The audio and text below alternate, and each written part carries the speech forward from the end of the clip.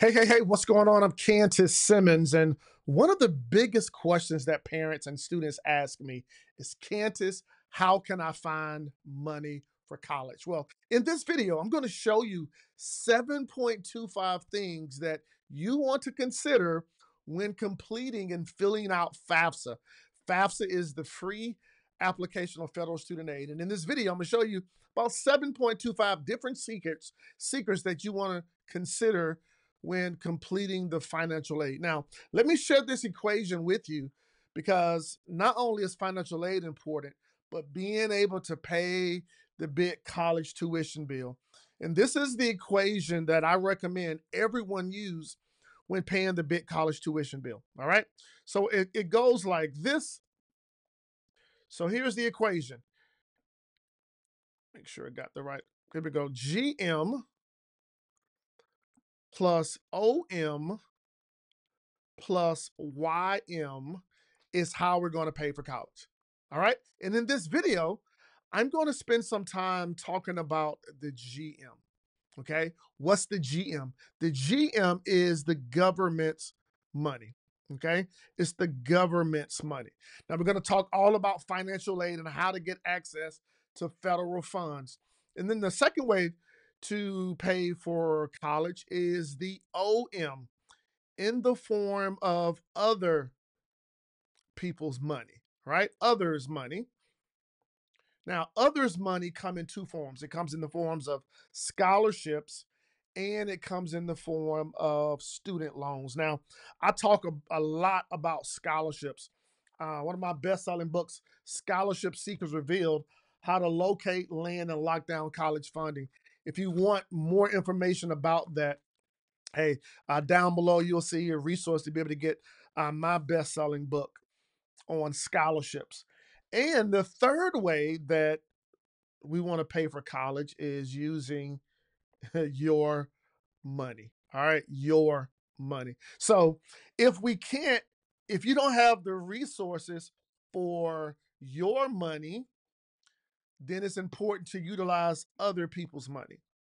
And if you don't have other people's money in the form of scholarships, then it's important that we take advantage of the government's money. And in this video, I want to show you exactly how to get access to the government's money. All right. Now we want to get access to the government's money through something called FAFSA. Okay. FAFSA stands for the Free Application of Federal Student Aid. All right.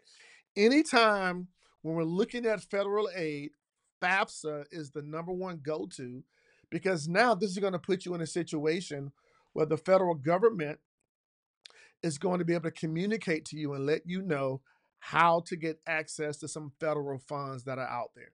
You know, right now today, one of the big reasons students don't go to college and the reason students drop out of college is because of money. So let me share with you these 7.25 things that you want to consider when completing FAFSA. All right, let me give you these, call them FAFSA secrets. All right, let me give you these FAFSA secrets. Here's secret number one. And by the way, down below as well too, I go more in depth in a free college funding workshop, all about FAFSA, all about scholarships, and all about how to use your money to plan, to save, and invest your money. And if you want to attend that free workshop, hey, click the link down below. It's my free college funding workshop. We do these like every other week, and I want you and your family to be able to jump on. Uh, Click the link down below to get access to that. All right. So here's FAFSA secret number one. FAFSA secret number one is that FAFSA opens between October 1st and December 1st. Okay. Now that's a big secret, right? And the reason I share this is because a lot of times people are sort of in la la land on what to do and when it opens. Now, a few years ago, FAFSA, they the application normally open up right on October 1st. Over the last few years, they've been having some transitions, some upgrades, some improvements to it. And now it's been pushed further back to like December 1st. All right. If you go to their website, studentaid.gov, and maybe I'll pull that up for you here. Studentaid.gov, where it it'll give you let you know exactly when it opens. But if you go to studentaid.gov, let me find it here.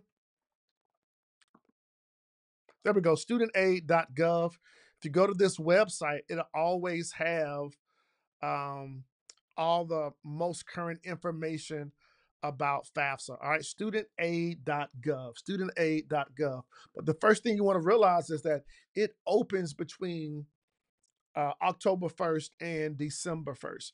Now, when we consider FAFSA, we must consider FAFSA in three cases. All right, school deadlines, state deadlines, and federal deadlines. All right. So now, when we're looking at the school deadlines, the different schools that you're applying to, the different schools that you're considering, what are their deadlines? When do they open and when do they close? All right. State deadlines, when do they open? When do they close? Federal deadlines, when do they open and when do they close? And in this season, look between October 1st and December 1st for when FAFSA should open. All right. Let me give you secret number two. Let me give you secret number two. Secret number two is this: if we know the opening dates, guess what? We need to know the closing dates. All right. FAFSA closes June 30th. June 30th. So if you are a high school senior or a parent of a high school senior and your student is going through their senior year, then guess what? We want to open up October to December. We want to make sure that things are completed before June 30th. And normally that's the June 30th before your student is going into their freshman year. But again, we want to make sure that we understand the deadlines for the school, for the state, and the federal. So even though the federal aid may be the deadline is June 30th, you want to make sure that you take the time to really go look at the school deadline, the state deadline, as well as the federal deadlines where this is concerned. Okay, so that's secret number two. That's secret number two. Here's secret number three: complete FAFSA early, just in case you need to appeal. Yeah, complete FAFSA early, just in case you need to appeal. You say, Candace, what is an appeal? Well, an appeal is when you, as a parent or a student, you complete FAFSA. That's the free application of federal student aid, and you feel like the numbers did not come back in favor of what may be going on in your household, right? Or you feel like, hey, I submitted FAFSA, submitted, money to the federal, my application to the federal government, but I don't think this is right. Or you feel like, well, we don't make enough money, we don't make any money. Why do they say that we can't get any financial aid? Well, if you fall into that situation by completing FAFSA early, it gives you the opportunity now to go in to appeal FAFSA. Okay. It gives you the opportunity to go into appeal FAFSA. That means, hey, you can talk to somebody there at the federal financial aid office, and then now you can be able to give clarity and specify where you feel like there are some challenges and be able to appeal that. Okay. So secret number three there is to complete FAFSA early, just in case you need to appeal. Here's secret number four: complete FAFSA every single year, regardless. Yeah, complete FAFSA every single year. Now, if you are a high school student or a high school senior going into college, or a parent of a high school senior going into college, you want to complete FAFSA. Okay. If you are a freshman student in college currently, you want to complete FAFSA before your sophomore year. If you're a sophomore student, you want to apply for the junior year. If you're a junior student, you want to apply for the senior year. If you're a senior year, you want to make sure that you apply for that FAFSA. Every single year in which you need the money, you want to make sure that you apply for FAFSA. Why? Because things change. Yeah, like your financial needs right now, wherever you may be, they may differ next year. Even if you make $1 million a day, my encouragement is for you to complete FAFSA every single year. Even if you don't think that they're going to give you any money, complete FAFSA. Because I've seen so many families during the year, they may have a loss in their family, mother die, father die, may have a job loss, right? You may lose a source of income. A business may go under. A few years ago in 2020, a lot of things changed, right? And guess what? That impacted a lot of people's financial finances and their financial status. So what I want you to do is, regardless of what's going on in your household, complete FAFSA every single year. Every single year that you're in college, make sure you are completing FAFSA. All right. Here is FAFSA secret number 5. FAFSA secret number 5. FAFSA will also assist with student loans if needed. Yes, FAFSA will assist with student loans if needed. Now, here's what I mean by this. When you complete FAFSA, the federal government is going to let you know what federal aid is out there available for you and how much is can be appropriated to you and your family. Now, if you realize that, hey, based on this school, they're giving us some financial aid. However, there's some money that we still need. Federal, by completing the FAFSA, it's going to also give you leads and access to federal student loans. Okay. Now, there are some private student loans out there that have different rates and interest rates and different things like that. But there are also some federal student loans. And when you complete FAFSA, it now puts you in a situation to be able to get access to information on federal student loans. Of course, student loans are other people's money that you have to pay back. Okay. But you want to complete FAFSA. Not only that, I've even seen that in certain colleges, when they notice that you don't complete FAFSA, they almost assume, but they don't need the money. Right? Even for scholarships, like if you're submitting, and we talk more about that in Scholarship Seekers Revealed, but if you are applying for a scholarship and they look to see that you haven't completed FAFSA, guess what? They may lean to giving it to somebody else. Same thing actually on the college, right? When you complete FAFSA at a particular college, and the college's financial aid department is now looking to try to help bring you more money, and they realize, wow, you didn't complete FAFSA, they'll typically lean towards giving that to somebody else. Okay, so secret number 5: FAFSA will assist with student loans if needed. Okay, so make sure you complete FAFSA. All right, here's secret number 6. Here's secret number 6. You only need a few key pieces of information on hand to fill out the FAFSA. Yeah, you only need a few key pieces of information. Now, let me go ahead and give you these 4 pieces of information that you need. Okay, here are the four key pieces of information that you need. All right, number 1, you need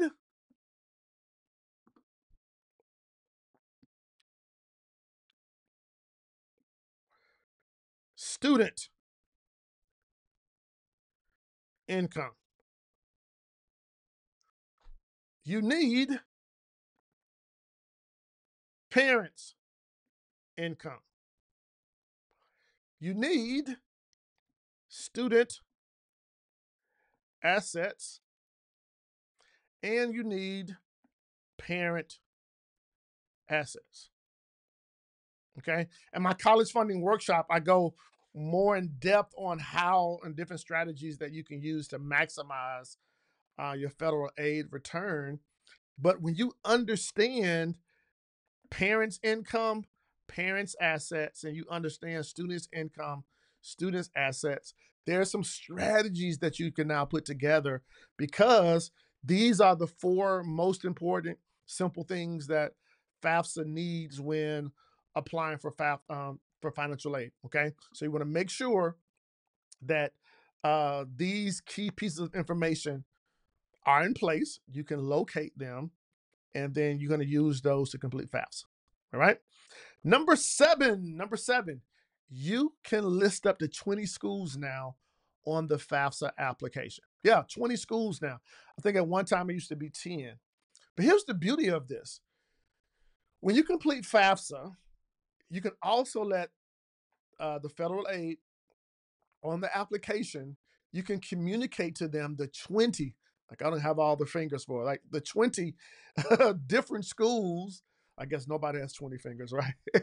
But the 20 different schools that you are interested in, like you're seriously interested in. Now, I believe that as you're shopping for a college, you should also be shopping for money.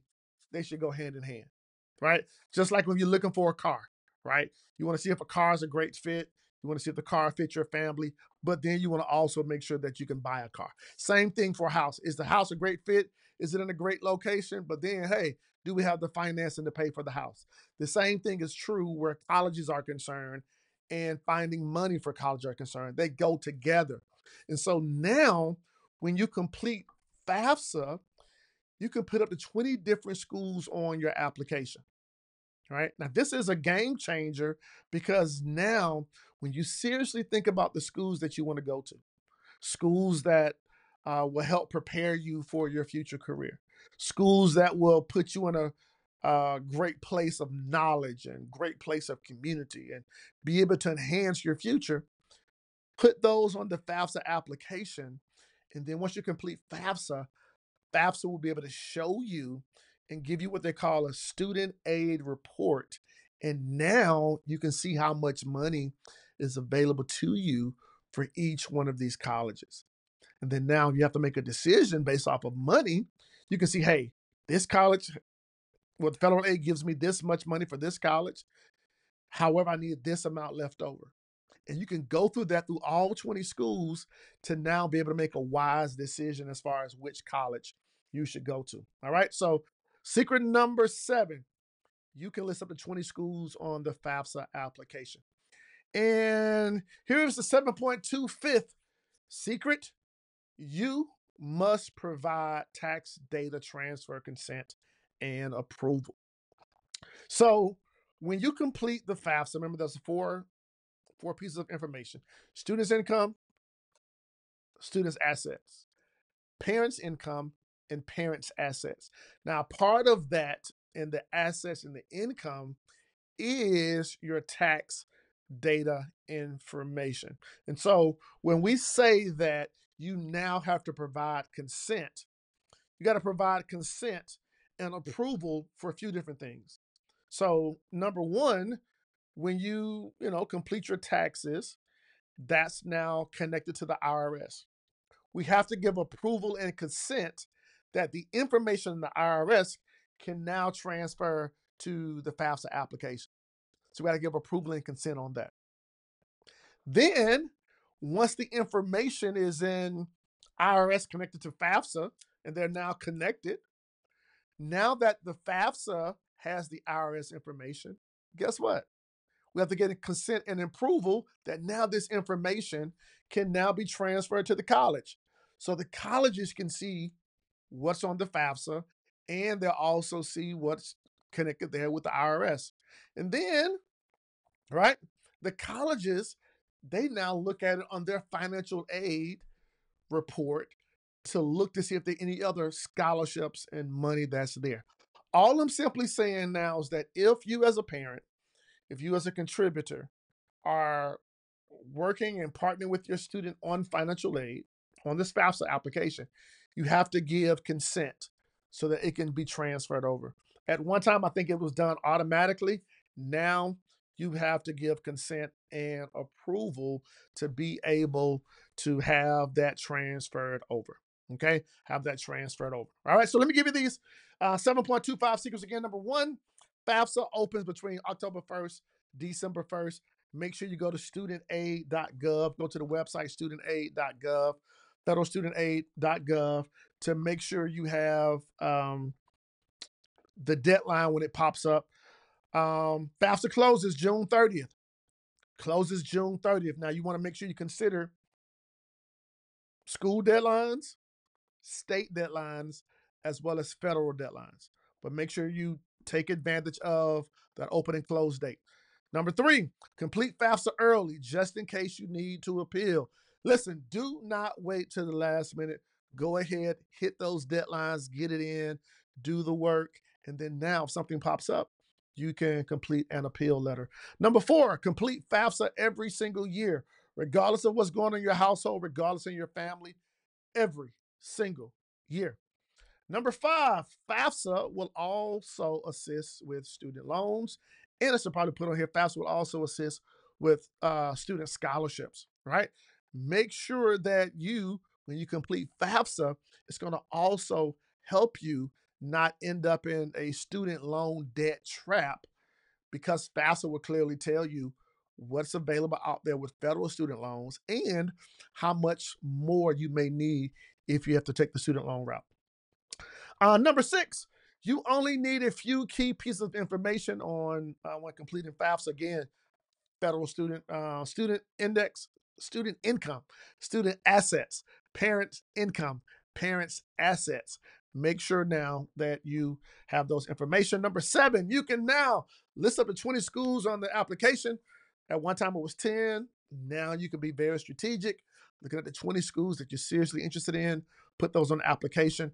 And 7.2, fifth thing there is to give consent so that your taxes and the information from the IRS, that it can be approved to be transferred from the IRS to the FAFSA, for the FAFSA application. All right, listen, hopefully you've enjoyed this video. Now listen, I go more in depth in this in my free college funding workshop.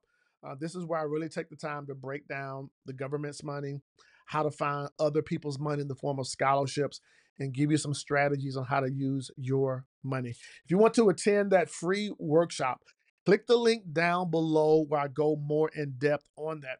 Also down below, if you want to get a copy of my best-selling college funding book, Scholarship Seekers Reveal: The Roadmap to Locate, Land, and Lock Down College Funds. Now, if you are seriously interested in going into college and want to do it with other people's money, listen, click the link down below so you can get access to this.